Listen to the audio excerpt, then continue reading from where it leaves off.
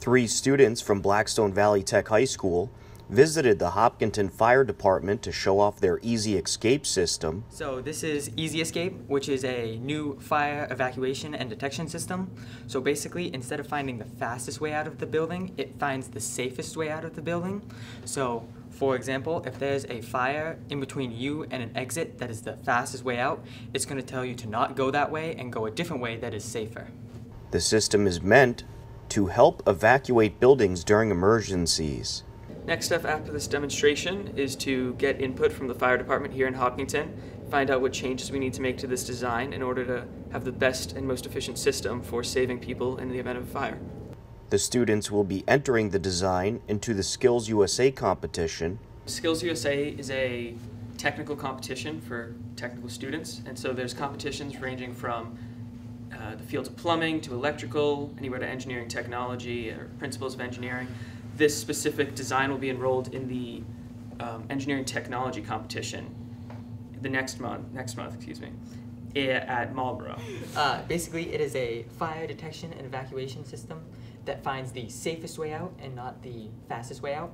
So, for example, this classroom right here, if they want to, under normal circumstances, they would go out the door and around to this exit.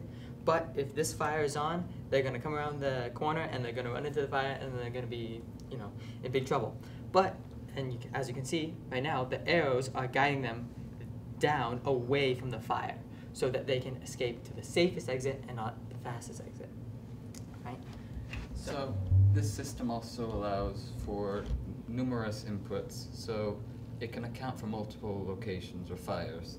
So if both of these fires were on, it wouldn't allow any of these to light up, and it would put indicators in both of these rooms saying there's no traditional way of exit, either find an alternative exit through a window or a side classroom door, or wait to be rescued.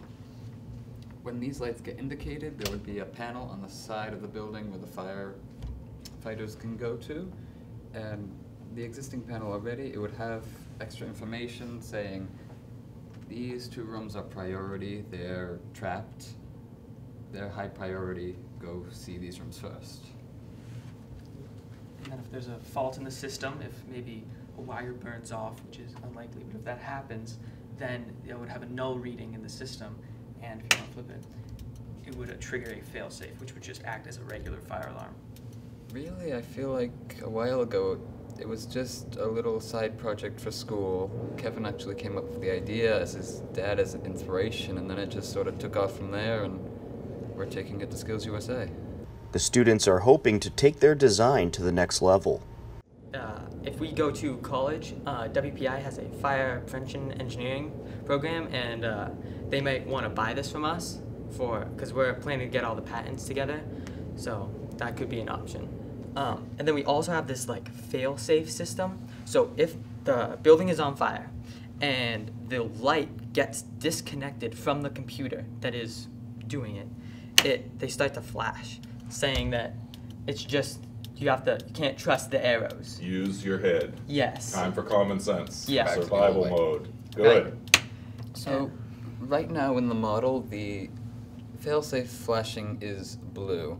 However, if it would actually be installed into a building, it wouldn't be the arrows themselves that light up. There would be this little module, this circle that's along with the arrows, and it would be strobing white, just like the fire alarms. I'm pretty impressed.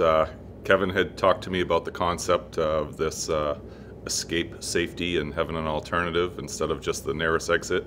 And I'm envisioning him even having some other applications with this, other than just fires. There's other emergencies we face in these buildings, and being directed to the safest access, which is maybe not the closest access, has a lot of applications. So I'm pretty impressed. And I don't know if Kevin said in his introduction, but he's the son of one of my firefighters, and we've seen his talent for a few years now, so it's impressive to see it applied to the fire service and some of the stuff that our community faces. So yeah, I think there's certainly a lot of applications that this could entail for getting out of a building safely, and there's a lot of different pathways this could go. In addition to being used to escape a building in the event of a fire, The design also has potential to be used for other situations, such as an active shooter.